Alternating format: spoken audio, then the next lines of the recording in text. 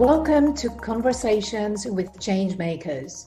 I'm Elizabeth Filippouli, the founder of Global Thinkers Forum, an international non-profit organization that promotes accountability in leadership. Over the years, we have built a diverse network of social impact thought leaders with whom we share a common vision to promote values-based leadership. The forum was incubated at Oxford University's Said Business School in 2011. In this series, we interview changemakers from different parts of the world. We want to hear how they are going through this coronavirus crisis as professionals and as individuals. And we invite them to share insights and forecasting for the day after. Today, I'm interviewing Patrick Fleming, the CEO of the Jubilee Sailing Trust. The Jubilee Sailing Trust is a charitable organization that launched in 1978 with the aim to bring together both able-bodied and disabled individuals through tall ship sailing. The JST, as it is known, gets everyone on board involved in sailing, focusing on what people can do instead of what they can't. It is a brilliant organization, and I'm truly delighted to speak today to their CEO. Patrick, welcome to Conversations with Changemakers. Thank you, and good morning to you. I'm delighted to be here. Tell us more about the Jubilee Sailing Trust. It is such an exciting organization which has transformed the lives and thinking of hundreds of people over the years. How did the journey begin? The journey began through the inspiration of two individuals who decided that actually disabled people in particular had been unrealistically restricted from being involved in ocean adventures, mainly because of prejudices and reluctance of people to accept that able-bodied people should mix with disabled people. And when the journey started, did it begin with the two tall ships from day one, or how did it grow?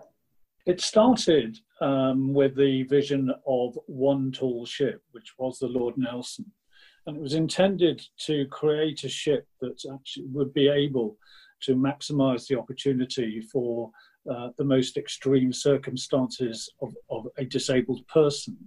And the logic was that actually to explain adventure to people in wheelchairs, that adventure had to be met. So the objective was to actually enable a wheelchair to be hoisted with great safety to the top of a 40-foot mast. So the ship followed that theme, really, that actually had to be built to accommodate everything that would enable wheelchair access to occur. And everything was built around that philosophy. Do you have in mind any stories which have been life-transforming? I mean, I know you joined the organization fairly recently, a few months ago, but I'm sure that you must know of, some people who have shared how this journey became an experience that changed the way they operated as individuals. I think once it was established that you could actually create opportunity for disabled people, it began the topic of conversation about diversity, isolation, access, and inclusion. And so quite quickly on the journey, the Trust decided that disabled people in wheelchairs was, of course, a very important part of the thinking. But it was important as well to actually start to understand what happens if you are in a wheelchair. And of course, that really means that you're isolated in all sorts of different ways.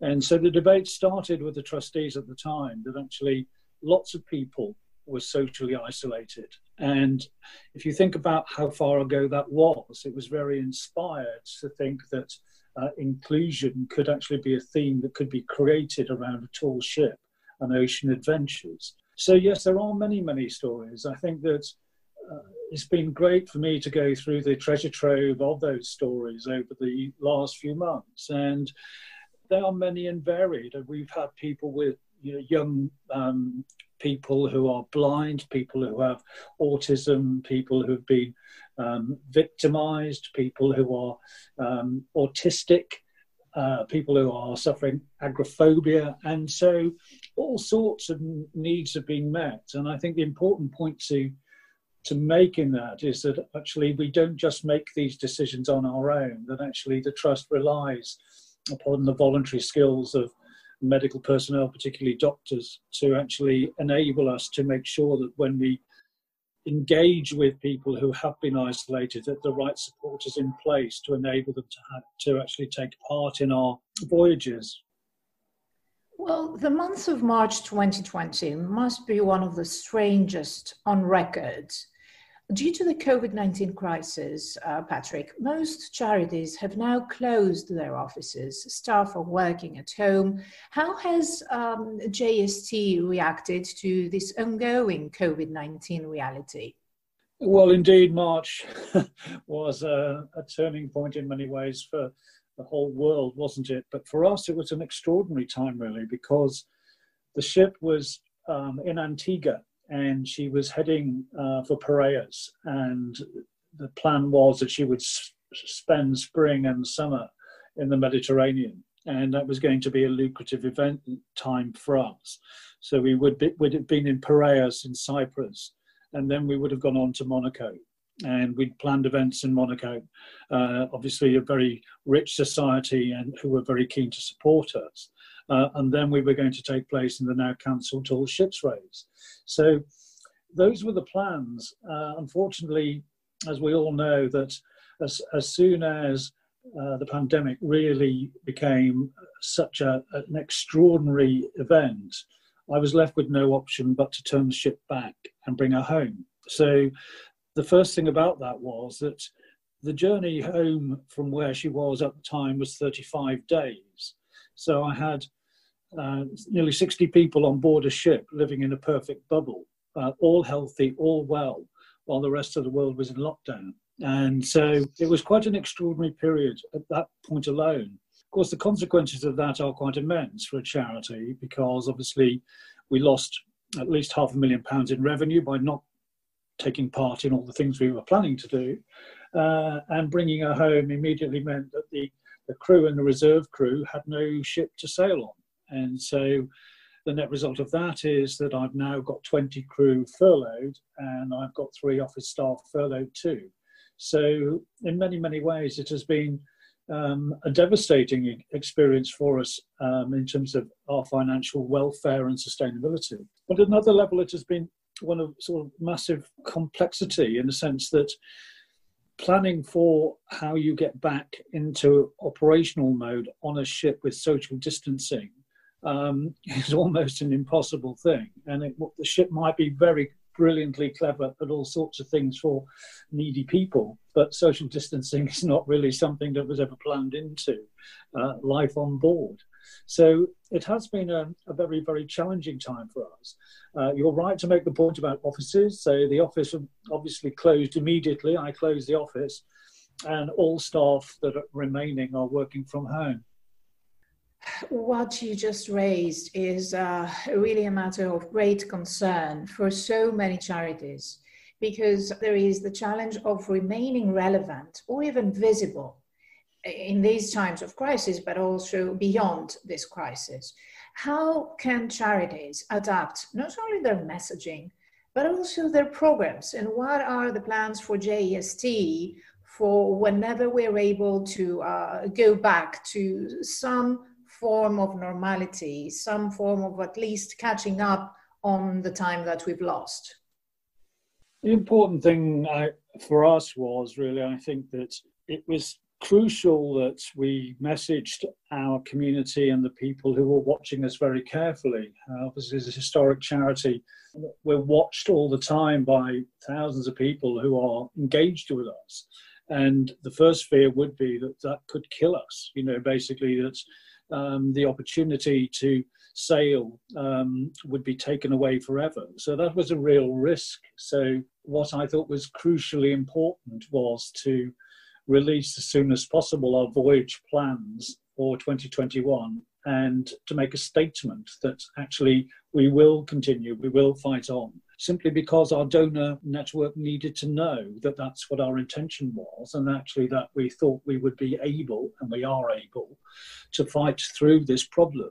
I mean, fortunately, we've got great support, and so whilst it's a tough time, for sure it is, and our income has been completely devastated in terms of what we would expect to see. But the messaging went out. We will have a very expansive tour. We will return to the UK after being in the Caribbean and the Canaries in the winter, and we'll be back in the UK for the spring and summer, and then we'll join the reprogrammed Tall Ships race. So effectively what that immediately gave us was an extraordinary response in bookings for voyages next year. So in some ways, our statement of intent has worked for us.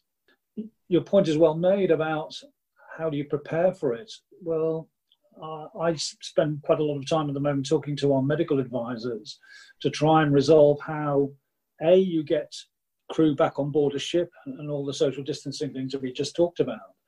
But it's more than that. It's actually about how do you move away from staff who are, if you like, at home locked in.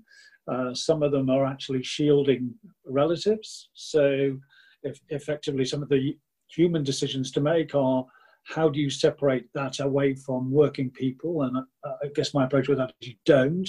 They're a body of people and they all need to be treated the same way. And people who are shielding should be respected and honoured and looked after. They shouldn't be punished in some ways in terms of salaries.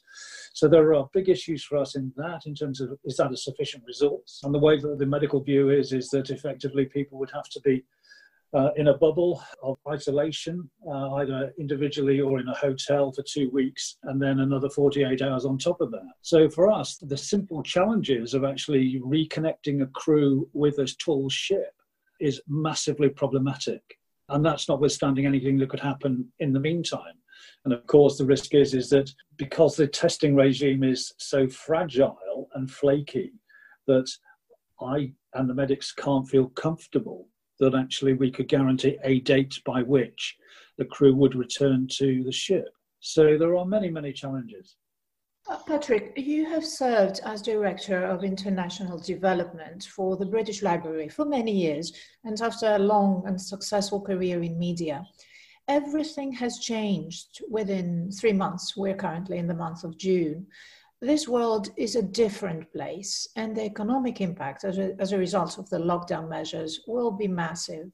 How do you see the role of philanthropy in this new ecosystem? You have worked with philanthropists and foundations in the past, so you know that landscape pretty well. Do you see a different landscape, or do you see philanthropists acquiring an even more, if you like, prominent role in supporting charities, good causes, and social impact? Without a doubt, I think the world of international philanthropy will change. I think that the responses to the pandemic have been extraordinary to watch from a lens of tall philanthropy. I think some of the people that are known givers, trusts, foundations, billionaires, the giving list, population, they've all responded, as one would expect, to treat the pandemic as being an extraordinary occurrence that has an impact. And so there's no doubt at all that money has been flowing into the right areas. I think mainly, if you think about the UK and nations worldwide, anything to do with medical support for health services, the NHS in the UK particularly, has been the priority for philanthropists. And I think there's no doubt at all that actually small charities like mine, I guess I thought very carefully about the timing of actually sending out a new voyage list. What I didn't want to be seen to be doing was in any way competing in our very small way, but nonetheless perceived to be competing with philanthropists who were investing, including us, in the NHS. So I think that alone has been an interesting phenomena. But I think that what it's meant for us is that some of the predictable gifting that we would now experience into our new financial year, which sort of starts in April, hasn't happened.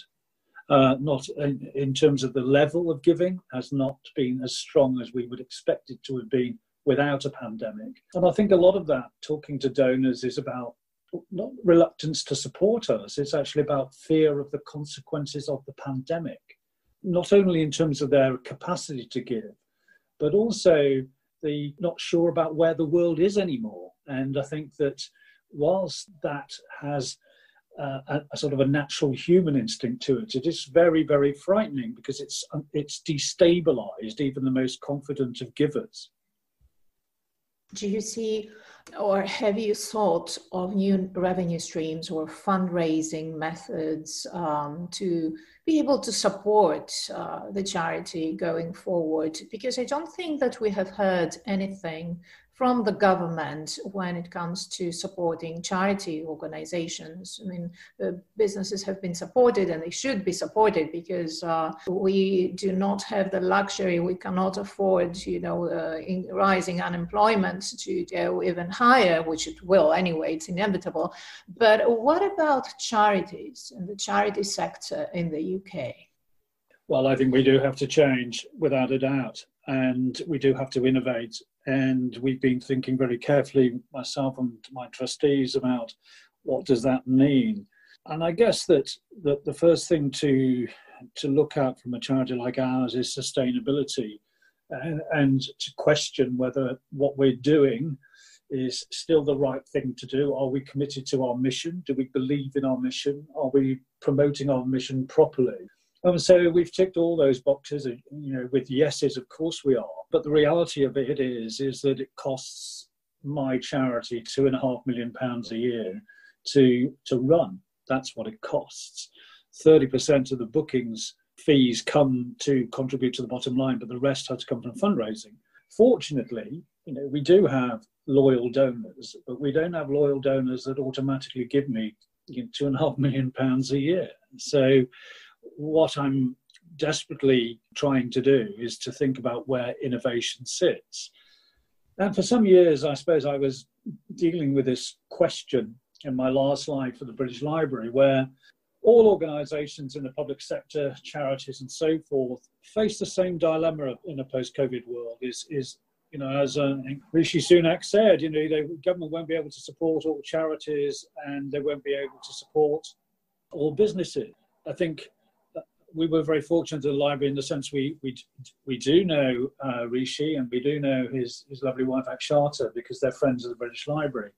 And when Rishi did actually outline support for small businesses, he was very, very quick to point out the word charities as being part of that.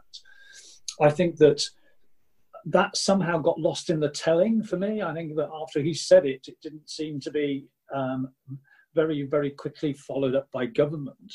And so we have been fighting quite hard as a charity to get the message across that we do need support. And I think it's important that we do that. However, I think that charities that are going to survive have to stand on their own 2 feet. And it's ever been thus.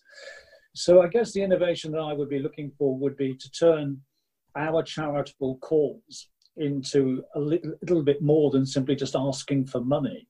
I think we need to spread our thinking to things like gifts in kind.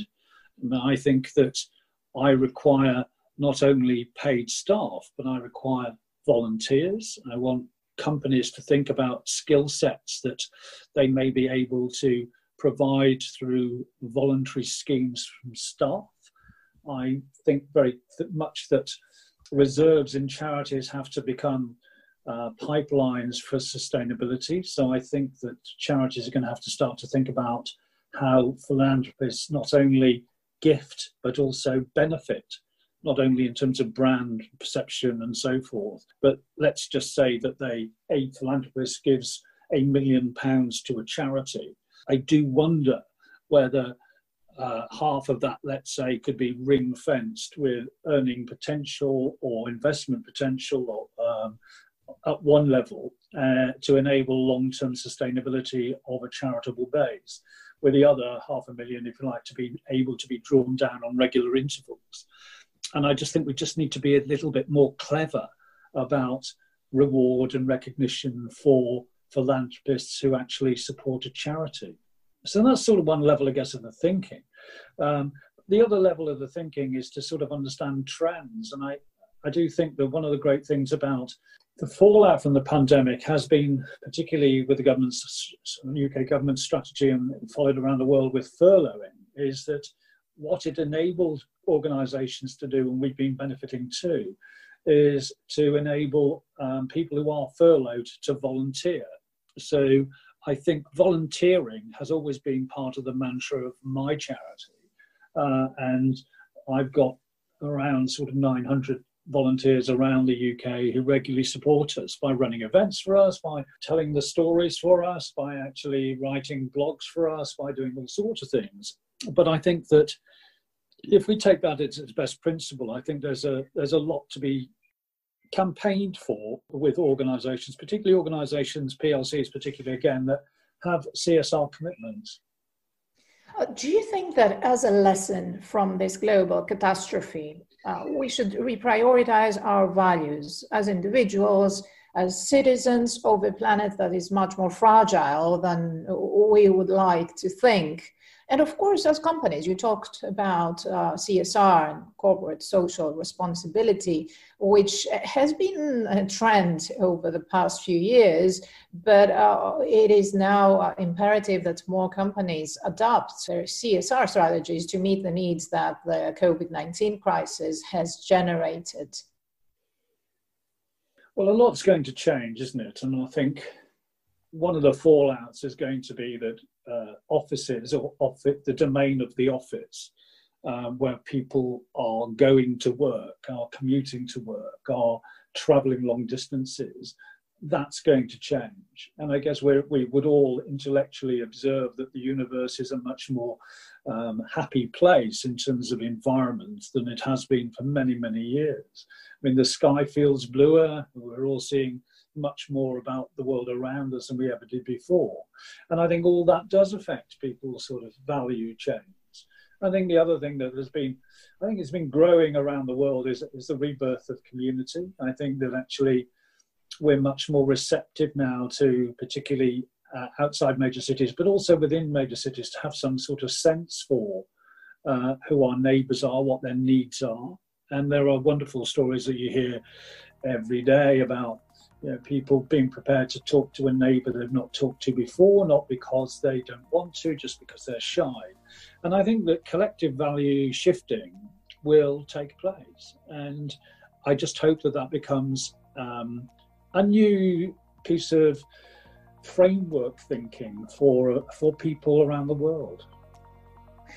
And perhaps a new moral compass for all of us, because that threat has exposed everyone's fragility and everyone's, very easy and direct exposure to risk. Patrick, thank you very much for your time today. Would you like to share with our audience the website which they can visit and perhaps donate to the Jubilee Sailing Trust? Yes, that's very kind. It's www.jst.org.uk. Thank you very much. It was a pleasure talking to you, and thank you for listening to the Global Thinkers Forum podcast, Conversations with Changemakers. Follow us on social media. On Twitter, we are @GlobalThinkersF, and you can email us on info@globalthinkersforum.org. We invite you to explore our work and join our incredible network of people who want to actively do something positive for our world, a world in crisis. Keep safe and well.